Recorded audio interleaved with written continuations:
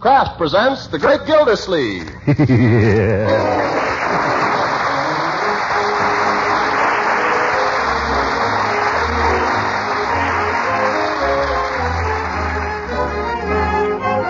Kraft Cheese Company will also bring you Bing Crosby every Thursday night. Present each week at this time Harold Perry as The Great Gildersleeve, written by John Wheaton and Sam Moore.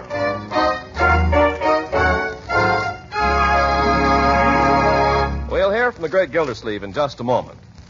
But first, an old proverb says that you've got to spend money to make money. Be that as it may, I'll twist that old saying around and tell you how one clever homemaker spends just 3 red ration stamps to save red ration stamps. Oh, that sounds odd. Try doing what she does with Pabstet, the delicious, nourishing cheese food of 100 uses. First, make a smooth cheese sauce with Pabstet and a little milk. Then pour it over leftovers of meat or fish or vegetables or rice, fixed any way you like, and see how family appetites react to that simple magic. You've saved food and you've pleased Dad and the kids. That's worthwhile economy. They'll like the unique cheddar cheese flavor of Pabstet in a variety of other ways, too. You can melt it with macaroni for grand-tasting casseroles, toast it to perfection, or serve it sliced with dessert or just by itself. Pabstet is made to please the most particular appetites, and it's a splendid source of important milk nutrients your family needs. So ask your dealer for Pabstet, the delicious, nourishing cheese food of 100 uses. Remember the name, Pabstet.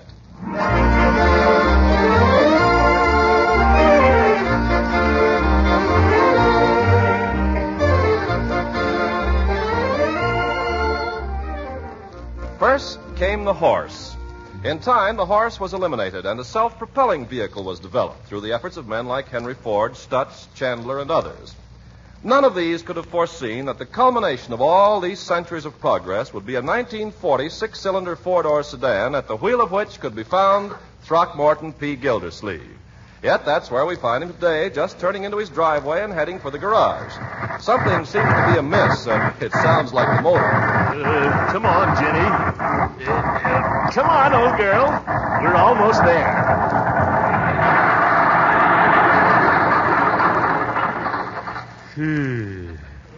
Well, we made it. Unc,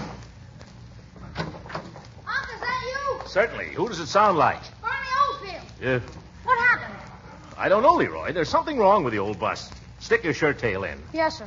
I stopped by the service station to get Mike to take a look at it. Mike's been drafted. So I discovered. I don't know what I'm going to do now. I guess I'll have to fix it myself. Are you kidding? No, I'm not kidding. We'll all be making our own repairs sooner or later. We might as well start now. Might as well start walking. I guess I'll go in and get some old clothes on, Leroy. Bring that package when you come. It's on the front seat there. Cigars. Hey, Unc, wait. I got an idea. Oh? What's that, my boy?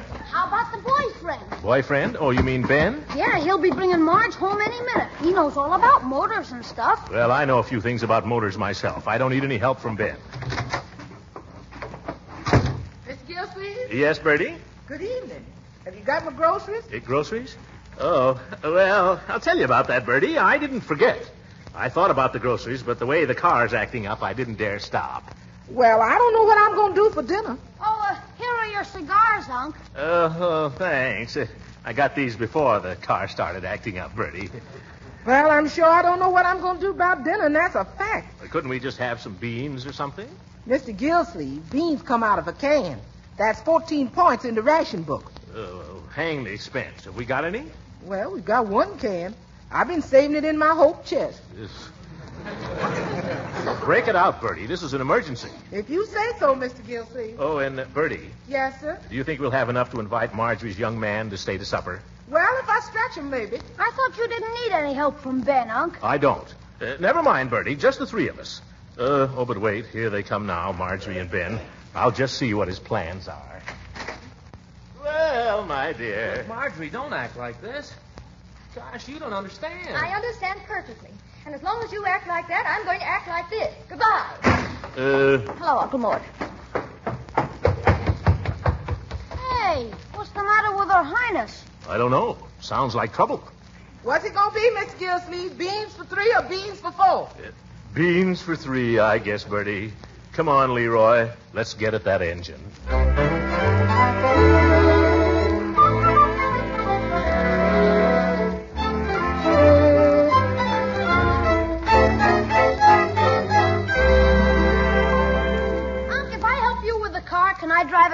No, Leroy, you may not. Just a little. Just down the driveway. No. Why not? I've told you why not. You're too young and you don't know anything about cars. I know as much as some people. Besides, it's against the law. Now, let's get busy here. How do you open this hood? Darn thing. Never get it open that way. And how do you open it? Oh, I don't know anything about cars. Come on, Leroy. How do you open it? You have to unlock it first. Well, unlock it then if you know so much. Sure. There you are. No, Unc, the other end. Oh, yeah, that's what I thought. There. Now we're getting someplace. Well, look at that, the engine. What are you going to do to it, Unc? Fix it. Yeah, but how? Don't keep asking questions. I'll figure that out when I come to it. If you ask me, you've come to it. Well, Leroy, get me the screwdriver and we'll see what's what here. Gotta get to the bottom of this. Screwdriver. Here you are, Unc. Thanks. Well, I guess we better unscrew something, huh? Well, what seems to be the trouble, Unc? I think the engine's missing, Leroy. Either that or the clutch is slipping. In either case, it's probably the carburetor. There's a little valve in there. Dirt gets into it. You just take it apart and blow into it. How did you learn so much about carburetors, Unc? Oh, you pick up these things, my boy. I've seen Mike do it. Now, where is the little devil?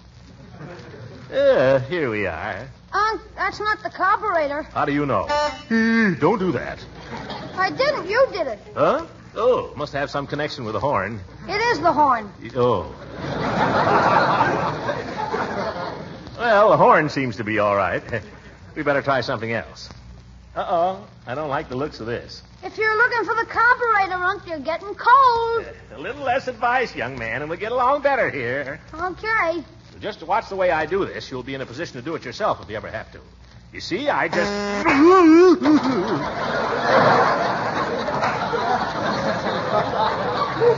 It sticks. You get a shock, Unc? And I bumped my head, too. I dropped the screwdriver in there. It's down inside the engine there. You'll probably have to take the grease pan off to get it. Well, how do you get the grease pan off? Screwdriver. Fine. What did Marjorie have to go and get in a fight with Ben for? Well, I'll just have to see if I can reach down in there and get it. Unless you want to try, Leroy. Your arms are longer than mine, Unc. Well, agility counts, too, you know. Yeah, but I don't know as much about cars as you do. All right. Want me to boost you in there, Unc? No, keep away from me.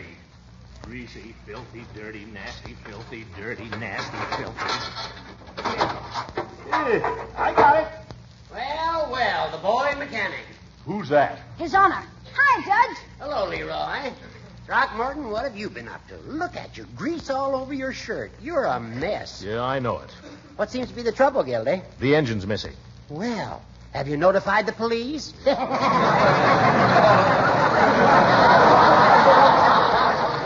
Oh, 23 skidoo, hooker. What do you want in here anyway? Well, I just dropped in to ask for the loan of a rake, Gildy. I thought I'd do a little work on my victory garden. But if I can be of any assistance to you Give here... him the rake, Leroy. Okay.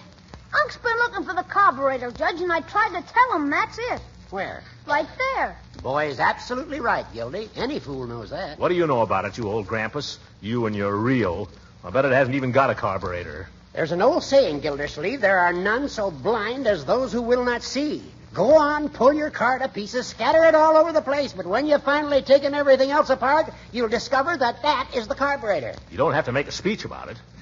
I'll take that rake now, Leroy, if you'll be so good. Here you are, Judge.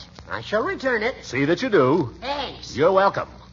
The old windbag. He could be right, though.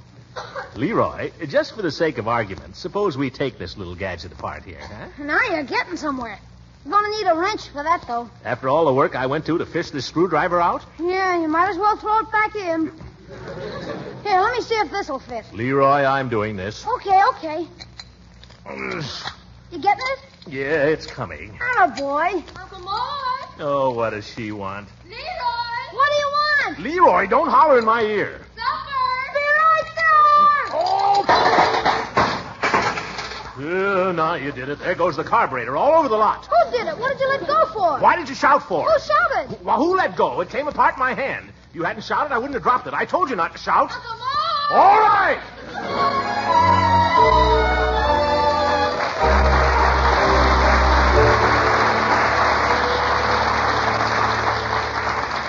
How did you make out with the car, Uncle Mort? Is it a powerhouse now? Well, not exactly, my dear, but I think I've definitely located the trouble. Carburetor. Well, what's wrong with the carburetor? It's all over the garage. Eat your beans. Well, I only hope you'll get it finished by tomorrow. Brady and I have some shopping to do, haven't we? We sure have.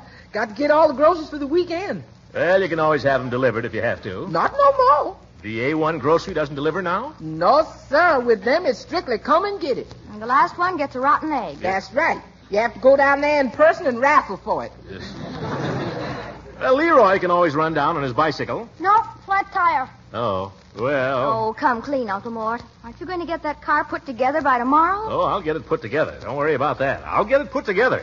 Just hope it'll run, that's all. Unc, why don't you just break down and get Ben to help you? He could fix it in no time. Young man, when I want any advice from you, I'll break down and ask for it. Okay. Can I be excused? You may be excused, Leroy. And stick your shirt tail in. Okay. By the way, Marjorie, speaking of Ben, why don't we have him to supper tomorrow, Uncle huh? Mort, you know perfectly well that Ben and I are not speaking. Since when? Since 4 o'clock this afternoon. Oh, no, I'm sorry to hear that. We're not going to be speaking till Ben makes up his mind. About what? Whether he's a man or a mouse.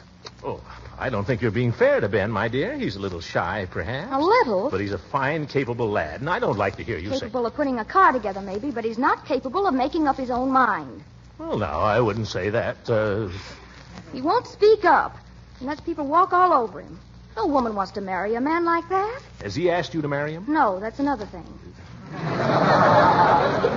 It's not what I'm mad about. What are you mad about? Well, down at the plant today, a job opened up in Ben's department. And did Ben get it? No, Chet Healy got it. Who, that loudmouth? Yes. At least he had the nerve to walk into the front office and talk to them. Not Ben, though. No, Tar Baby, he ain't say nothing. So now he's working for Chet. Oh, that's too bad. Oh, it burns me up. Ben knows 3 times as much as Chet does. 5 times. How's anyone going to find it out if he never opens his mouth? Well, you seem to have found it out. That's different. Yeah. Trouble with Ben is he's just too nice. Everybody imposes on him and he lets them. Every time he comes over here, you get him to work on something. Telephone, my dear. Uncle Mort, it's probably Piggy. All right. You don't want to be too hard on Ben, my dear. You could do a lot to help him if you I'm don't... not interested. Gildersleeve's wet wash. We pick up and deliver. Oh, sure. I thought you were Piggy. Just a minute. Marge, it's Ben. Ben? Here's your chance, Unc. Tell Ben I don't care to speak to him. Wait a minute now. You can't tell him that, my dear. Tell him to hold on, Leroy. Tell him I'll speak to him. Just a minute. Unc wants to speak to you. Uncle Mort, if you ask him over here, I won't see him. Now, be fair, my dear. We haven't had him over here in several days, and I think it'd be only decent... And if you use me as an excuse to get him over here to help you with that car, I won't speak to you. Why, Marjorie, I'm hurt that you would even think such a thing. Be right there, Leroy. Here he comes. Here, give it to me. Hello, Ben. How are you, my boy? Just fine. How are you? Oh, I'm fine. Marjorie? Well, I'll tell you, Ben, she's in the bathtub right now. Uncle Mort. Yeah, taking a bath, Ben. You know, all wet. Is there any message I can give her? There's a message you can give him. Tell him I don't care if I never see him again. She's dying to see you, Ben, and she wants to know if you'll come over to supper tomorrow night. I said nothing of the kind. If he comes over here, you can entertain him. Fine. She says to come early, about 2 o'clock. Yeah, we'll play games, Ben. Yeah. And, oh, Ben, be sure to wear old clothes. The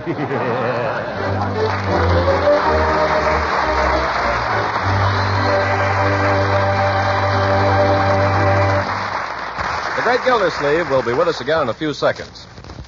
But first, let me ask, are you homemakers shopping before you go to the store these days? Now that it takes 2 kinds of money to buy so many foods, red ration stamps as well as cash, you'll find that planning in advance will save many vexing moments. For each meal, plan the main dish first. Then carefully build the rest of the meal around it, using your newspaper list of point values. That way you can be sure that family appetites will be tempted and that meals will be satisfying because they're well balanced. If you want to surprise the family with a real treat that's economical with both red ration stamps and cash, in planning your meals for this week, include the delicious cheese food Pabstet. Pabstet has a unique cheddar cheese flavor that's grand with main dishes, or serve it as a smooth cheese sauce with leftovers in a variety of ways. Pabstet's wonderfully nourishing, too. It's a fine source of many vitally important milk nutrients your family needs. Now, you may not be able to buy Pabstet the first time you try because so much of the nation's dairy food is going to war. But watch for it and buy Pabstet when you can. Just 3 red ration points for a generous package. Remember the name Pabstet, Pabst-ETT. Pabstet.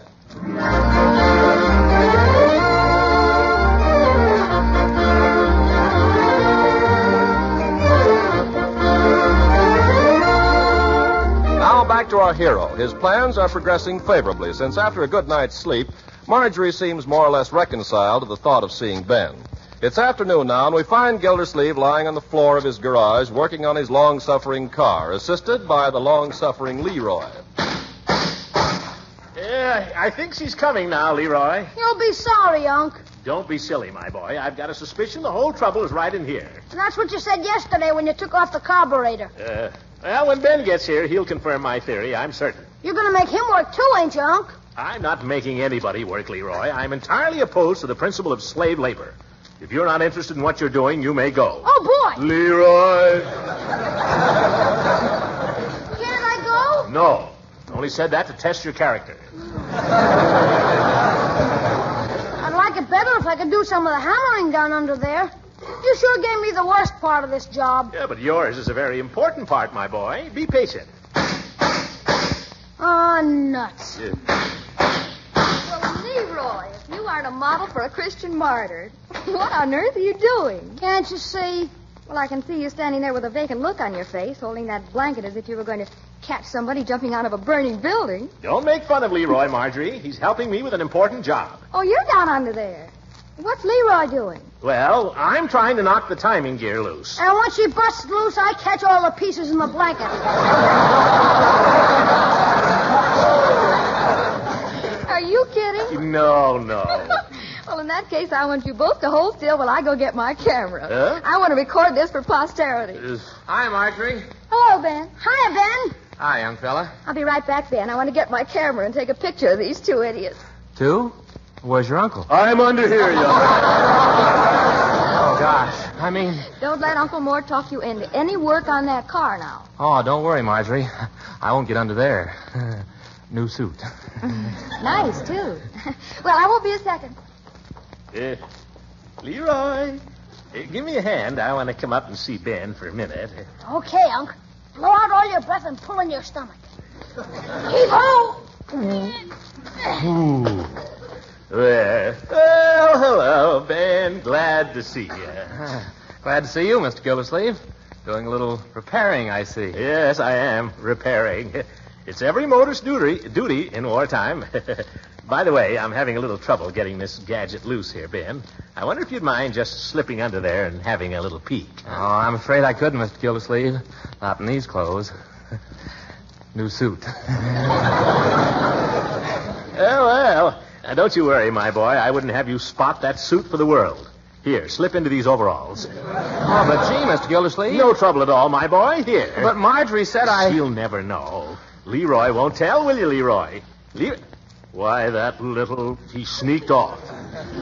Marjorie will never know, Ben. Here, you'll be under there and out again before she gets back. Yeah, but she only wants to get a camera. That's what she said, my boy. But I guess we know women, don't we? Oh, yeah, you bet. Yeah. That's the stuff. Here's the wrench. You see that thing that's holding it? Yeah, I think so. Atta boy. Here she comes. Well, I've got the camera and it's all loaded. Where's Ben? Ben? Yes, Ben. Where did he go?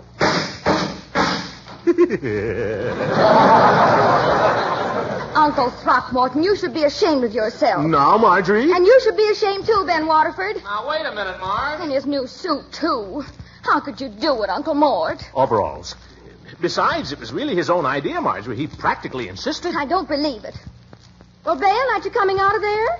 What'd you say, Marge? I said, I suppose you're going to stay down there all day. Oh, no, I'll come right out. But, Ben, did you get the whatchamacallit loose? No, I didn't. And he's not going to. Well, it'll only take a second, Marge. Oh, well, you listen to me, Ben Waterford. You haven't any more spine than a piece of spaghetti. You let yourself be pushed around down at the factory by a boy with half your ability. And then you come out here and let yourself be pushed around by a lazy old man with a big stomach. Oh! Marjorie! Goodbye. Hey, Marge. Hey. Well, stop her, Mr. Gildersleeve. Oh, gosh. Let me get out of here. Wait till I get...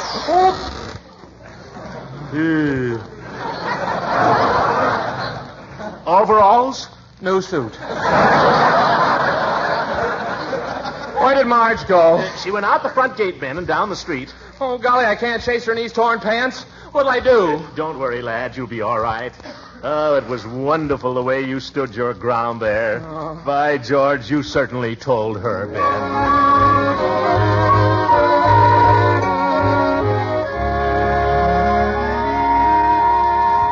Yes, sir, that was a mighty fine supper. Aren't you glad you stayed now, Ben? Well, pretty glad. Yes, sir. Oh. Well, let's get at that car again. What do you say? You don't suppose Marjorie might be coming in soon? Don't worry about her. She'll turn up soon enough. She's probably seeing the early show at the Majestic. Might just as well work on the car till she gets here, Ben. Well, I want to talk to her before I go. But in the meantime... That's the spirit. We'll both work on it, and before you know it, zingo. Okay. Yes, sir. Oh, my goodness. What's the matter? I'm clean out of cigars, practically. Tell you what, I'll run down to the drugstore and pick up a couple while you get started. Then I'll come back and zingo.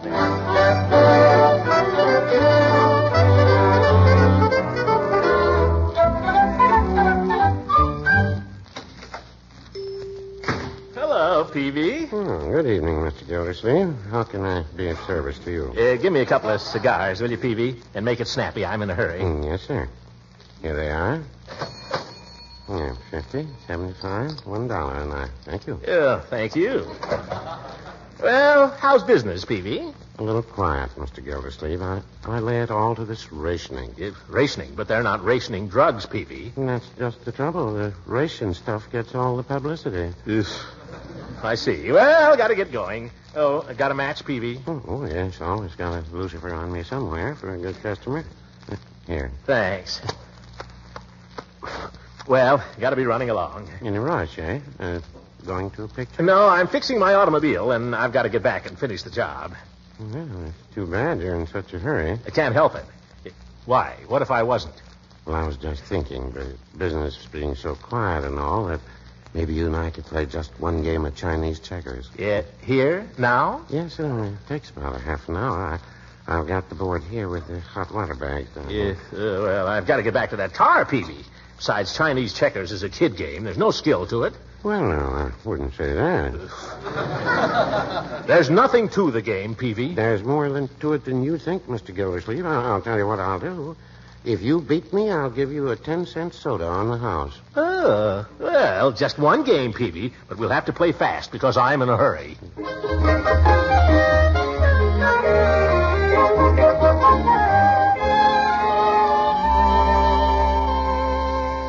Hello, Ben. Now, let's get at that car now, huh? Oh, it's all finished, Mr. Gildersleeve. Just finished a minute ago. Well, can you beat that? I'm much obliged to you, my boy. Well, that's okay. Now we can sit here on the porch and enjoy the spring evening for a while. Yeah. Something accomplished, something done to earn a night's repose. Longfellow. Darn rocking chair has a bad squeak. You notice it? Yes, sir. But I don't know anything about rocking chairs. You didn't happen to see Marjorie on the way to the drugstore, did you? No, Ben, I didn't. But don't you worry about her. She's probably at the home of one of her girlfriends playing Chinese checkers. She probably wishes she was here right this minute. Well, you think so? No doubt about it. She'll be along soon. Gee, I guess you must know quite a bit about women, don't you, Mr. Gildersleeve? Well, I've been around quite a while, my boy. You get so you can figure them out. Tell what a woman's thinking just by looking at her. Gosh, that must be a neat trick. When I'm with a girl, I can't seem to think at all. Can't think? No, I just sit there and sizzle. Well, that's not the way to captivate a woman, Ben. It sure isn't. What do you suppose Marjorie's got against me, Mr. Gildersleeve? Why, that's as simple as ABC, young man. You're not using any finesse. Any what? You gotta be smooth, Ben. Look at the men the women go for in pictures. Look at Adolphe Menjou. Yeah, and look at me. Well, I'm sorry about your suit, Ben. Oh, that's all right. Gosh, I couldn't be like Adolphe Menjou anyway. I tried to raise a mustache once. What was the trouble? Well, came out pink. Pink? Yep. Been shaving pretty close ever since. Oh, there's a car turning down our street. Yeah, whose is it? Oh, it's probably Marie King driving Marjorie home. Hey, has Marie got a 42 convertible? No, that's not Marie. No, it isn't. That's Chet Healy. Chet Healy? What? Marjorie! Oh, hello, Uncle Mort. I didn't see you there in the dark. Oh, hello, Ben. Hello. Uncle Mort, I want you to meet Chet Healy. I've told you about him. How do you do? Well, how are you, Mr. Gildersleeve? Say, who's that with you? Well, if it isn't my new assistant. Hiya, Junior. Hello. Yeah, we just saw a great picture, and then we had a good look at a wonderful moon. This is a mighty attractive little niece you've got there, Mr. Gildersleeve. Oh, you think so? Yes, sir. I'd like to be an uncle to her myself. Say, Junior, what happened to your Sunday suit? What's the matter? Cat got your tongue? How would you like a punch in the nose? Oh, Ben. Now, don't worry, honey. Nothing's going to happen to me. That's what you think. Well, Say, this is quite a spectacle. I'll referee.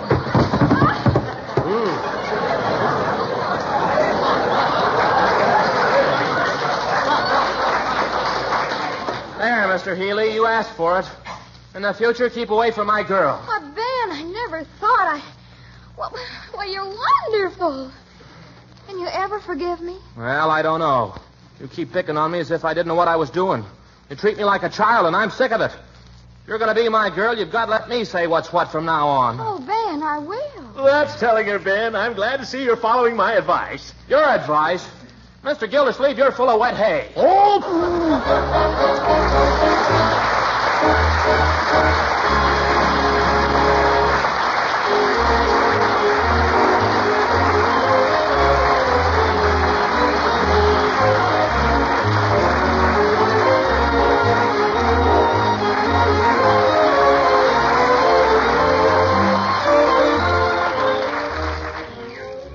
Leroy, what are you doing up?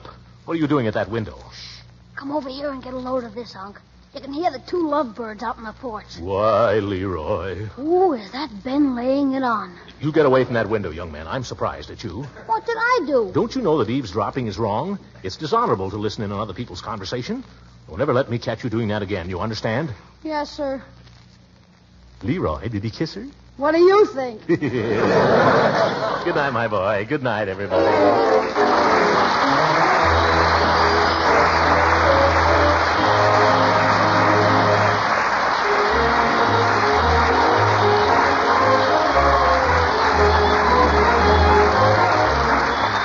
Music on this program was under the direction of Claude Sweeten. This is Ken Carpenter speaking for the Kraft Cheese Company and inviting you to listen in again next week for the further adventures of the Great Gildersleeve.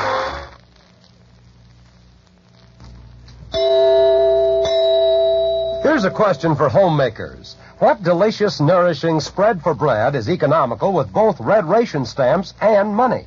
The answer? Parquet margarine, the quality spread made by Kraft. Parquet margarine has a delicate, appetizing flavor that is grand with bread and toast and rolls. It's a fine seasoning for hot vegetables, a real flavor shortening for baking. It is especially good for pan frying because it doesn't spatter or stick to the pan. And besides being wonderfully good to eat, Parquet is highly nutritious. In fact, it is one of the best energy foods you can serve. What's more, it is fortified with important vitamin A. So for flavor, for good nutrition, and for all-around economy, ask your dealer for Parquet margarine. If he doesn't have Parquet the first time you ask for it, it's because of wartime shortages and because more and more people are asking for Parquet every day. But Kraft is doing everything possible to keep all dealers supplied. So watch for Parquet, P-A-R-K-A-Y, Parquet margarine made by Kraft. This program has reached you from Hollywood. This is the National Broadcasting Company.